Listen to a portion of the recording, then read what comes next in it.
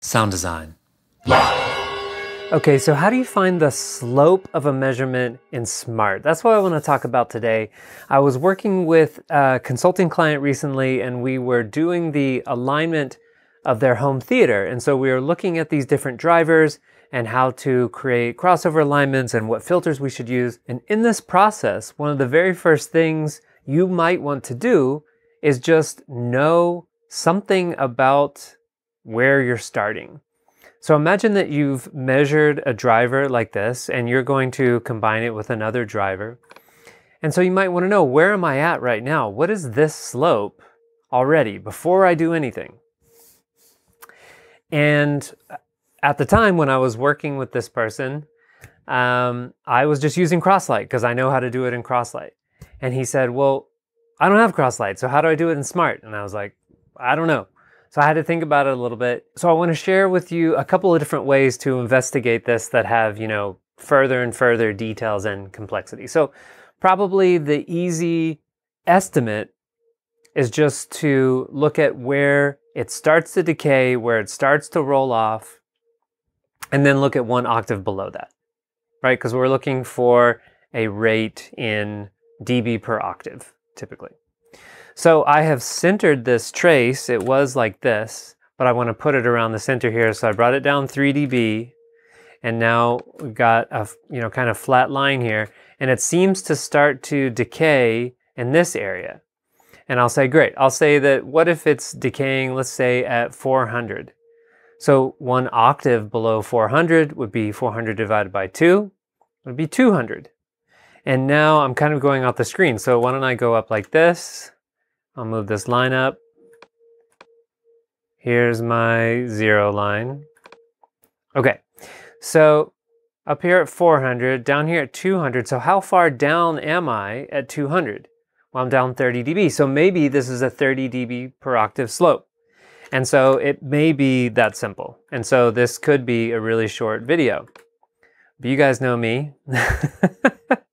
I have a tough time just making short videos because there are some other interesting things to look at here. And this is a fairly easy slope to read, right? Like, yes, it has some ripple, but the ripple's not too bad.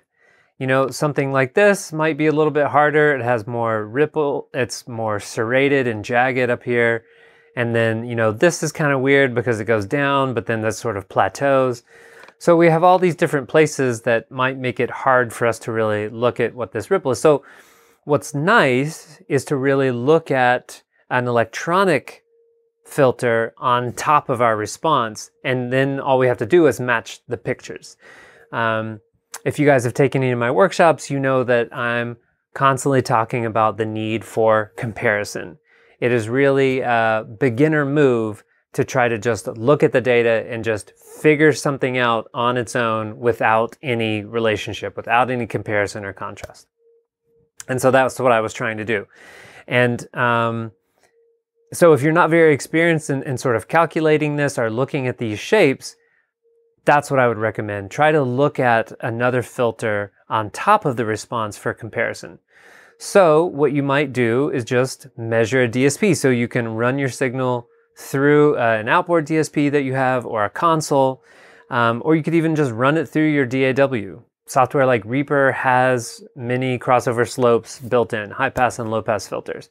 But today I'm going to be measuring my BSS Blue 160. Here it is. I turn on the noise, and it already has a filter running here. And so I see that, oh, this doesn't match. So now I just need to make some choices, try some different things until I find something to make the pictures match. So over here, I'm currently measuring this. And so I say that might not be steep enough. Unfortunately, my next jump up is 48. So it goes directly from 24 and doubles to 48. So I say, okay, I'll try 48 dB per octave. Let's see. Reset, and now that's not the right frequency. And so now I come back over here and maybe change this to 400. Okay, getting closer. How about 370? Okay, and so now I'm seeing that this part matches, but this part doesn't as much.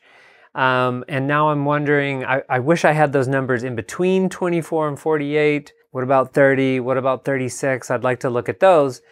And so for that, we're going to go over to REW. And I don't mind recommending RumiQ Wizard to you guys because it's free and it's cross-platform and it's pretty easy to use. So if you're like me and you don't have a DSP available that has all these different filter topologies or different slopes, then this may be a way to do it. So you grab this guy, export to Ascii, that'll create a text file for you. You open up RumiQ Wizard and then you just drag that file in. And we could start making comparisons of slopes, but there's another tool right away that we can use. We can just Shift+click, and that'll start measuring the slope for us. And so I'm going to start this over again because I want to point out to you where the numbers are. They're up here. So they're kind of small, but see how this says slope 38.6 dB per octave? So watch that change as I move this up and down. So now we're getting closer to 32, we're getting lower. Remember, when we were looking at it in Smaart, we thought maybe it was 30 dB per octave, so it seems like that was pretty close. And the more of this, knee region, cutoff region that I take into account, the more it's going to vary. But if we just sort of look at this area in here with less variability, we see that it is 32.4 dB per octave. So this can be a really handy tool. So I would call that like method number 2 or number 3. And then method number 4 would be to use REW to actually look at some filter slopes on top of this measurement. So you just open up the EQ window here. In target settings, you'll want to set that to match your measurement here. If you set that to subwoofer, what's nice is that you're just working purely with dB per octave, which is cool.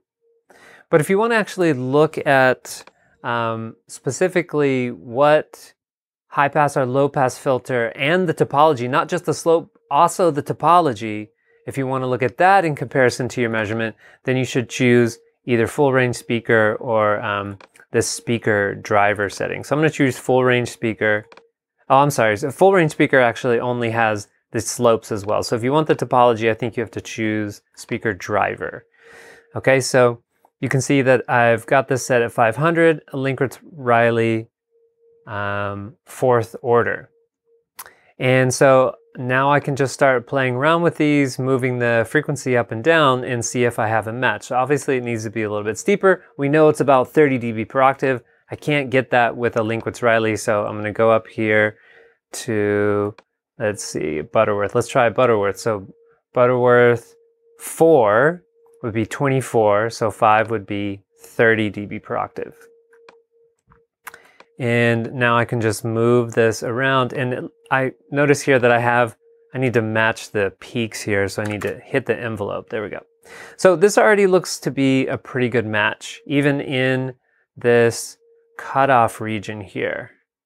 So I like that. Or I can try something a little bit steeper and change this cutoff, maybe. So it's somewhere in between 30 and 36, which is exactly what we measured over here, somewhere in between 30 and 36. And then we could even try some of the other topologies we wanted and do some research that way. And now that I've looked at all of this, I can have a much clearer picture about what options I have available to add as electronic filters to create the acoustic result, right? Because whatever electronic filters I add to this, then they will be added together. Okay, so to summarize how to find the slope of this measurement. Number one, if you just center your measurement here around the 0 line and then find where it starts to roll off, then look an octave below that, then that's a quick way to do it, right? Quick estimate. And so here I have 30 dB per octave. Method number 2 would be to measure your DSP. That's what we were doing here. Method number 3 would be to import into RumiQ Wizard, shift and drag to get the slope here. And method number 4 would be to use RumiQ Wizard to just look at some different filter slopes and topologies on top of the measurement. So I hope this was helpful, and I'd love to know what your method is for calculating slope. Maybe there's something even easier, or maybe there's something that I did wrong here. I hope you'll let me know in the comments for this video. Thanks. Sound design.